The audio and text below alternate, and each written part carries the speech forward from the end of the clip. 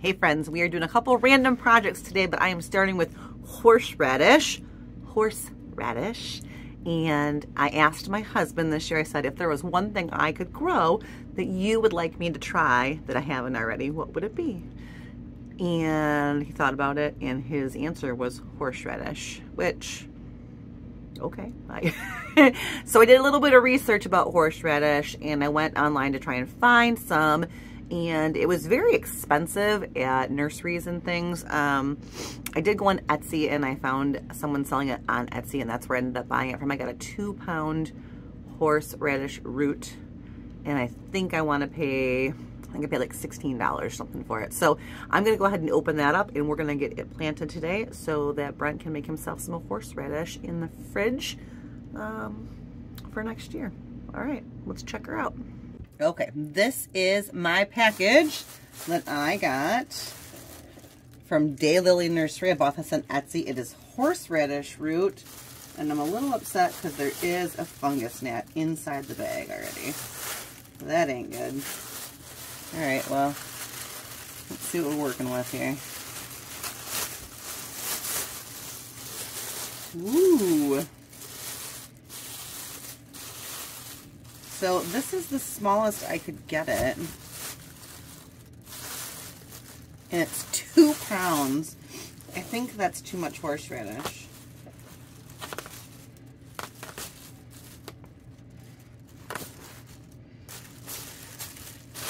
It is wrapped really nice. It's very moist. Woo! In paper. Look at that. Couple fungus gnats, not too many. And look, she is sprouting. Wow. All right. I have never planted horseradish before. It is getting a little bit of mold on it. I did leave it in this wet paper a couple days after I got it, which I probably shouldn't have done. So I'm gonna go ahead and plant this whole thing, I think. Okay, this is the pot that I have found. Oh, it's a bad size. It has got some of this in here for drainage. It's got holes at the bottom, and I'm gonna go ahead and fill most of it up, put that horseradish root in, and then cover it up.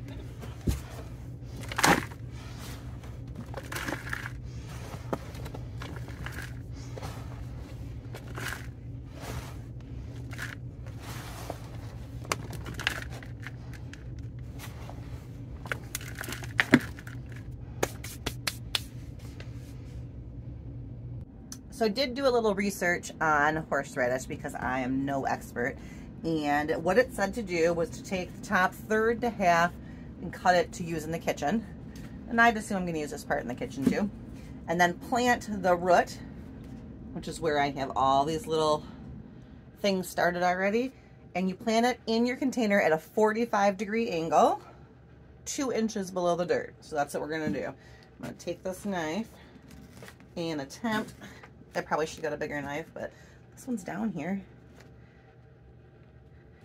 I don't necessarily need this horseradish right now, but if it wants me to cut the top off, I'm going to do that because maybe it needs to be open like that. I'm not really sure. So that's what it looks like on the inside. Those eyes are all down here on the bottom. You can see all the little green guys coming out. Little roots starting. And it wants you to plant it at a 45. So I'm not going to put it in there. I'm going to put it in like this in the dirt, about 2 inches underneath. Something that I read is that it said that horseradish can quickly get out of control. So that's why I'm putting mine in a pot right now.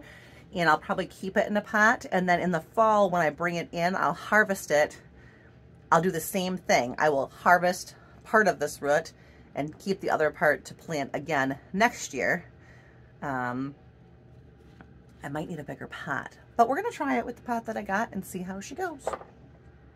Okay, so here is my soil. I'm going to go ahead and kind of make a mound here in the middle.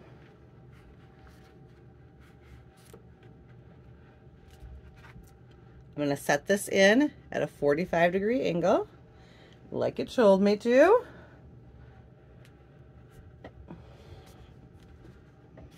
And then I am going to, oops, sorry, cover this up.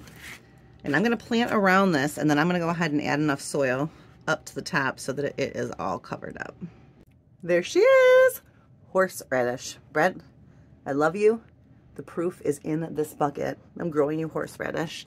Actually, I'm just trying to trick him into liking my garden more because things that he loves are in it. Yes.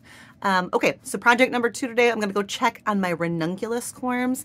If you remember, maybe about a month ago probably, I pre-soaked all those ranunculus corms I got, and then I planted them to try and pre-sprout them. 2 weeks later, they had not worked. They dried out more, so I got them soaked up again, and I put them in a darker, colder spot. So I'm going to drag those out now, and we'll see if they've done anything. Well, this doesn't look great. It's really dried out. Remember, I had 2 varieties, salmon and happy mix. Let's really carefully hunt one of these puppies up. Look at it. It is just dried out and not growing. All right. If you grow ranunculus, help a girl out, would you? I think my plan right now is I am going to go ahead and get these very wet in my sink and let them drain out. So I've got really damp. See, I heard that you don't want to let them get too damp. They can mold easily, but I think I'm just taking it too easy on them. I think they really need to soak some more. So we're going to go ahead and soak them good, but let them drain off. And I think I'm going to put them back in here for maybe a week or so. And then they're going to end up just getting planted outside in buckets on my porch where they have a little protection. Bummer. I'd hope that would work out better than it did. Okay, if you grow ranunculus, or if you have any ranunculus knowledge, please let a girl know. Okay, one more project for today down here in the grow room is that I am going to plant some Mexican sunflower. They are called Tithonia.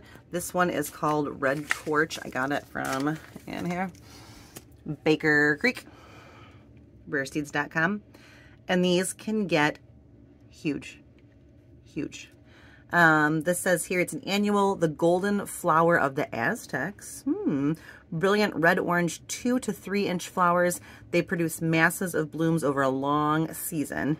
Now, this doesn't tell you this, but these get giant. Not just the plants, not just the flowers, I mean, but the actual plant. I put them outside, actually outside this window, on the side of the house, not last year. They didn't work last year. The year before, and they grew as high as my kitchen window, a story above me. So they were probably 10 feet tall and thick and huge, and they grew in this beautiful, beautiful, like straight up, and then they all kind of flopped over and arched over my sidewalk. They were gorgeous. So we're gonna go ahead, I'm gonna see if I can find some pictures from 2 years ago and insert them here.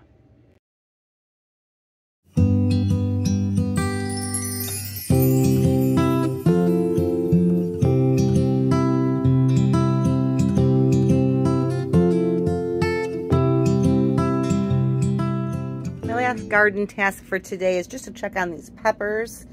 They are having slower germination than usual. They're coming up, but I'm getting a little worried about some of them. Oh, look, those gypsies are coming up. And I'm probably just being a very anxious plant mom. This is probably no big deal. Some of these seeds are a bit older, but they seem to be drying out very quickly, and I think that's because I have the heater. Let me show you here. I've had this heater over here, and I think it's too warm for them. Not in heat, but I think that warmth is drying them out too much, so they're not staying moist enough. So I'm going to turn this heater a little bit away, and I'm going to go ahead and water these guys in.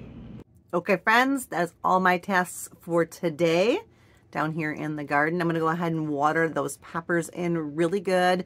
I did turn the space heater so it's facing away, and I'll just warm this room up instead of directly by the peppers. I'm hoping that's going to help out. And then I've got those ranunculus upstairs in my sink draining, and I've got some horseradish root to take up to the kitchen and figure out how to save. I think I can freeze it. I don't know. We're going to find out. That's it for gardening today. I have to go do my real day job, and then I'm going to go pick up my kids and put my mom hat on for the rest of the evening, and yeah, make some chicken. Sounds good? All right, I hope you guys have a great day. I'll see you tomorrow.